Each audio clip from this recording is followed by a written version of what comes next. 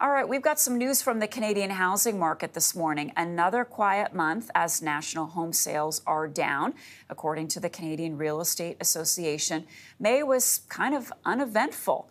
I want to turn now to David Macdonald. He's a senior economist at the Canadian Centre for Policy Alternatives with more. Good morning to you, David. So we've got some soft numbers for May. Typically, the summer months are, and the spring actually, is when we see the biggest boom in sales. But what do you make of the housing numbers coming in this morning? Well, certainly folks are going to be looking at the interest rate and the fact that it came down just last week, although by a fairly small amount. Certainly there was some concern that if interest rates fell, we would just see house prices explode again. That doesn't seem to be the case, at least with this particular data point. Part of the reason, of course, is that many Canadians have yet to even renew at these higher rates. June is that midway point where half of Canadians will have had to renew at the higher rates, but half hadn't. Just because they've got a fixed term and that term isn't up yet. And so we're moving past that halfway point. And so even if households are renewing at 4.75 instead of 5, that is slightly cheaper, but they're almost certainly renewing at well more than they started at when they started their term. And so this appears to, continuing to keep a lid on volumes, keeping them very low, and likely continuing to put some pressure on house prices as opposed to driving them up. They seem to be, relatively stable. What about housing starts? How will the Bank of Canada's rate cut impact starts, do you think, and when? So there's new data actually out from Statistics Canada this morning looking at housing investment, broadly speaking. It is down slightly from last month. This is the April data compared to the March data. What's interesting in that is the residential housing side.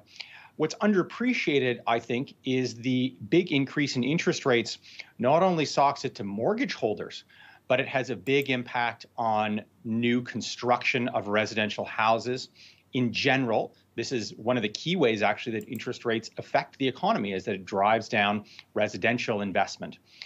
In this past month, we've seen a decline, particularly in single-family home residential investment, down 5% since March. But this is part of a long trend that started with the increase in interest rates in February of 2022. New single-family home investments down 33%, or 36% rather, from when the rate hike started. That's actually well below where we were at in the middle of the pandemic, when sections of the industry were closed down, at a time when governments and homeowners are crying for more housing. We're building less as a result of high interest rates. If we take a look at the apartment construction side, that's relatively similar to where it was when the rate hike started. In large part, though, that's because governments are backstopping new apartment builds through things like tax preferences, subsidized loan programs, federally as well as in some of the provinces.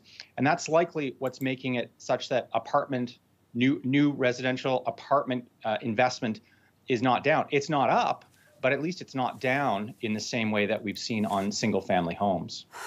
How long do you think people are going to stay on the sidelines? I mean, what kind of decrease does there have to be, David? Well, clearly it's more than a quarter of a point. In reality, folks who started, who are now renewing their mortgages, they were facing an overnight rate of 0.25, 0.5%. Now the overnight rate is 4.75. So you could imagine if the rate went down by a full point, say we're at 3.75, it's still a lot more expensive than it was 4 or 5 years ago to carry a mortgage. And so therefore, this big increase that folks are concerned about in terms of house prices just doesn't seem as likely as it might have been. We might see volumes increase. That's one of the areas where the prices haven't budged that much, but volumes are way down compared to where they were pre-pandemic. But even with these really high, this really rapid increase in interest rates, we didn't really see house prices go down that much. They went down about 15% since peak. A bit more or less depending on which city you're looking at.